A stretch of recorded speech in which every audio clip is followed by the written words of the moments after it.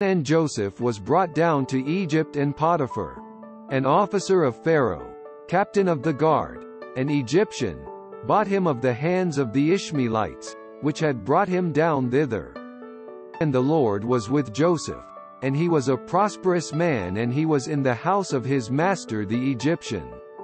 And his master saw that the Lord was with him, and that the Lord made all that he did to prosper in his hand. And Joseph found grace in his sight, and he served him, and he made him overseer over his house, and all that he had he put into his hand.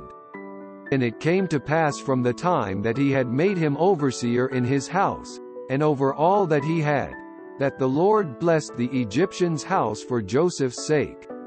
And the blessing of the Lord was upon all that he had in the house, and in the field. And he left all that he had in Joseph's hand, and he knew not aught he had, save the bread which he did eat. And Joseph was a goodly person, and well favored. And it came to pass after these things, that his master's wife cast her eyes upon Joseph, and she said, Lie with me. But he refused, and said unto his master's wife, Behold, my master wotteth not what is with me in the house, and he hath committed all that he hath to my hand.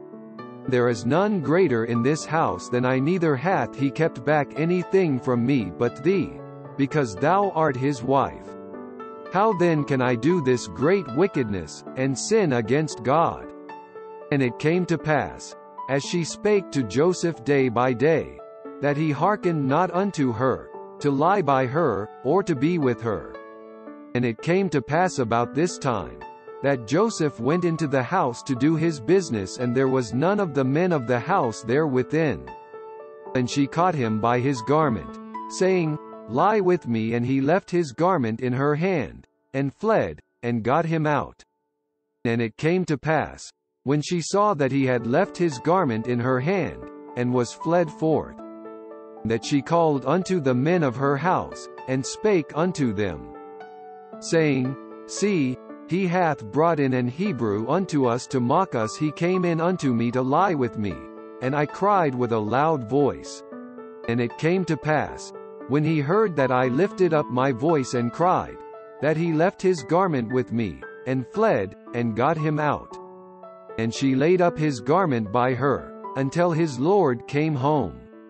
And she spake unto him according to these words, saying, The Hebrew servant, which thou hast brought unto us, came in unto me to mock me. And it came to pass, as I lifted up my voice and cried, that he left his garment with me, and fled out. And it came to pass, when his master heard the words of his wife, which she spake unto him, saying, After this manner did thy servant to me, that his wrath was kindled. Master took him, and put him into the prison, a place where the king's prisoners were bound, and he was there in the prison. But the Lord was with Joseph, and showed him mercy, and gave him favor in the sight of the keeper of the prison. And the keeper of the prison committed to Joseph's hand all the prisoners that were in the prison, and whatsoever they did there, he was the doer of it. The keeper of the prison looked not to anything that was under his hand, because the Lord was with him, and that which he did, the Lord made it to prosper.